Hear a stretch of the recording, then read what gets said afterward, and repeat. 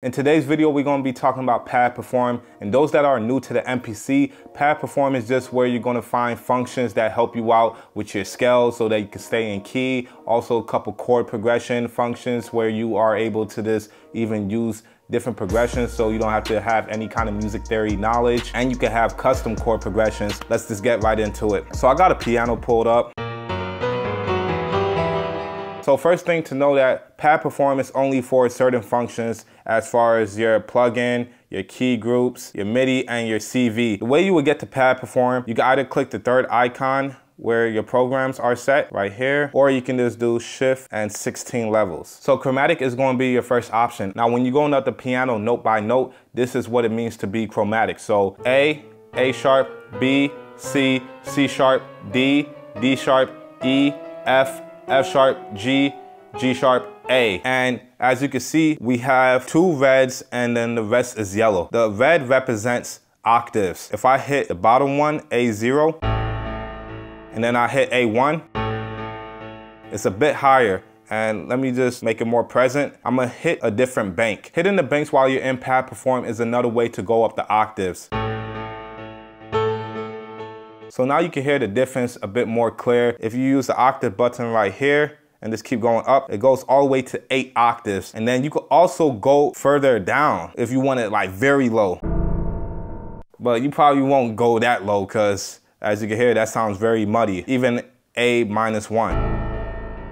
Actually, that sounds a bit decent. That's because it's an A. If it was another key, then it probably won't sound that good. And when you look at the notes that are highlighted in yellow, look at where you have your scale. So if you have this on a major, it's going to show the A major scale and it's going to be highlighted. And anything else that is not highlighted is not part of the scale that you're in.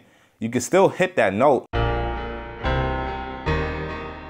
but this is just a way that MPC makes it easy for you to understand and just play along with your beat in the right key. And then we go on to notes. Since we're in A major, it's going to have all the notes that are in A major, and then it's going to just repeat itself. And like I said, anything that's highlighted in red are the different octaves. In short, you're probably going to be on notes. It's going to be a lot easier. You won't really hit a wrong note without having it being on chromatic and then you're accidentally hitting the wrong note. Now we go over the chords. So right now we're on A major. Let's just actually make this easy and go to C major. C major is all the white notes. So this is where C is, C, D, E, F, G, A, B, C. And that's what it's showing right here. Now, since we're in chords, they're going to show you 1, 3, 5. Now, if you're new, you're going to be like, what is 1, 3, 5? And if you don't know what chords is just a combination of 3 or more notes played together at the same time. In the basic scale of major and minor, you're going to have 8 notes. And the 8th note is really just the first note, just an octave up. So it's really 7 notes. 1, 2, 3, 4, 5, 6, 7. So when they say 1, 3, 5, what they're talking about is the first note, and then the third note, and then the 5th note. And then when you play together, you get the C major chord. Now if I hit the pad, it's going to play that same chord. Now you can hear how loud it sounds. So this is just a quick side note. You could actually hit the full level button. When it's not on red, then you could play with the dynamics. So I could hit it soft. I could hit it hard. I could hit it medium. Now, if you're a beginner, controlling your dynamics is quite a challenge, even on a piano. Another thing you can do so that your dynamics is not just super up or super low, hold down Shift and hit full level, and this is called half level. Even if I hit it like slightly, it's gonna be at a half level, and then I can mess around with it.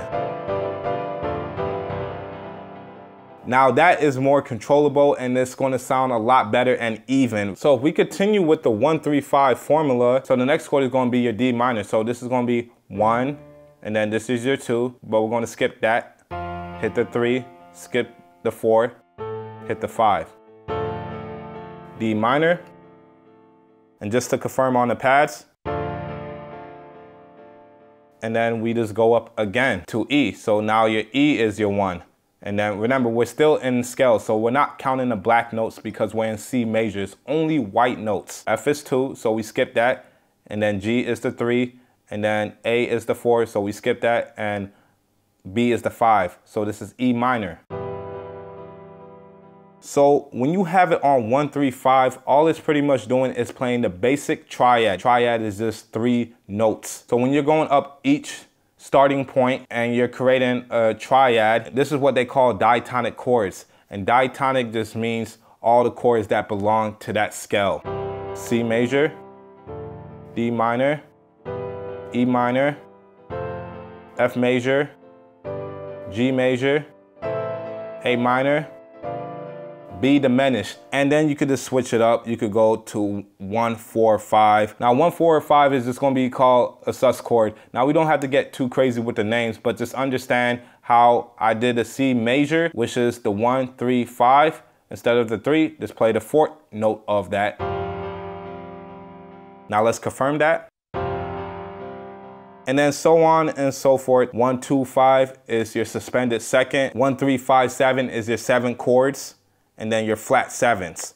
And those are all the options you have. The 7th chord, you have 1, 2, 3, 4, 5, 6, 7. So we have our regular 1, 3, 5. We're just gonna move over and add our 7. Let's confirm it. And then you have the starting on root note or continuous right here option. Starting on root note just applies to right here. So anytime you go up an octave or go to the next set, so you see how it says C4, if I want to go to the next set up, it's always going to start at the root note. But if I hit continuous and I go to the next set of notes, hitting the banks, you see how it went from G, it went from E, it went from C2. It's just continuing off from the last note. So after D in the major scale of C is going to be E. So hit bank 2, E. And then after F is going to be G. So hit bank C, G. If you're a beginner, just leave it on the root note. So anytime you switch banks, you still can see it in the correct format, because it could probably get a bit confusing if you're new and you just going up the different banks and the notes are switching around. At least when you keep it at the root note, all the notes will still be in the same spots. So if I go to bank 2, G is still where it's at, A is still where it's at, and they're just going up the octaves. So that's a lot easier. So chromatic chords is a bit different, especially if you have it on major up here and major at the bottom.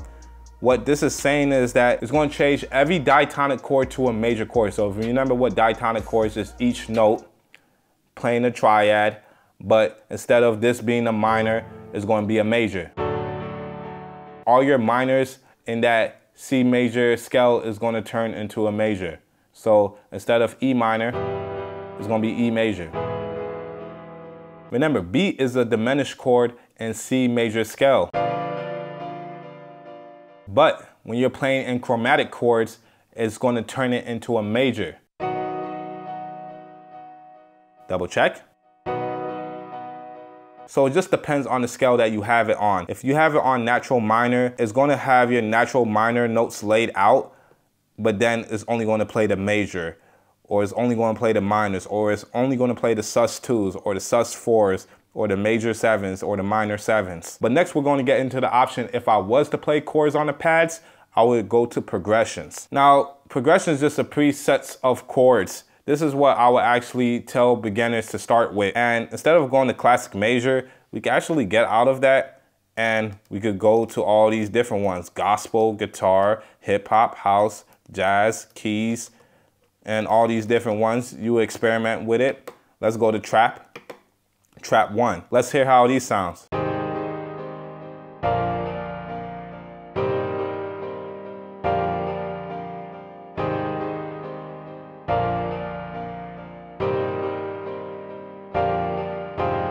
That is just a better workflow for me, in my opinion, because right off the back, they're giving you all these sets of chords that just sounds good. Or another thing I like to use is just go to ChatGPT and type in, hey, give me the chords that they use in the Avengers movie. And they'll give you those chords, and then I'll just play it on the piano. Now, I know all of you may not have a MIDI controller, but I promise you, adding a MIDI controller with your MPC Live 2 is just going to set you to the next level. And let's go to this last option. So then we have custom. There is a way to put custom chords and load them into your Pad Perform. You will first have to go into your software, and then you will have to just play the chords out and then assign the chords, put it on a SD card and make a folder called progressions. It can't be called anything else but progressions with an S, and then load them onto that. There's a couple videos out there that you can watch if that's something that you're interested in. I just didn't want to add that because, like I said, as a friend, I would encourage you to just learn how to play chords and get yourself a MIDI controller, or just find the chords on Google and then just play it in the notes. Let's just go back to our major and go up an octave. We can hit C, E, and G. This is a lot faster and it's a lot better for you as a musician because now you are practicing what you just learned. And we all know that's good for our brain once we learn something and we practice it. Let's say we wanted to play the C major 7. So that's C, E, G, B. So together. Now, I just thought about this right now. The trick is, if you could understand the shape like this, if I go to D major, then I know that the D major chord is D, F sharp, A. It will always be in the same spot. Now, if you wanted to create a 7 chord, if you could start to remember the shapes, this is the 7 chord for F major, and then E major 7. E major 7, E, G sharp, B, D sharp. Let's see that on the keyboard. E, G sharp, B, D sharp. Higher octave. Another thing too, instead of adding custom chord progressions, because the way custom chord progression works is just one chord by itself on one pad. Now, that's going to take forever. I would rather just load up a MIDI chord progression. And the way you would do that is just go to your folder of MIDI progressions. So what this is going to do, when it comes to loading MIDI, for some reason, it loads in sequence, especially if you're on a new updates, which could be a problem if you want to load more than one MIDI. It's going to be on separate sequence. And then you go to the grid view, there it goes. And then if you're on Q-Link 4 and you remember my video on grid view, you will realize you could extend the loop out with the last knob, and you can also add in more bars like this with the second knob. So now, if I go in and get a sound, and then I play it,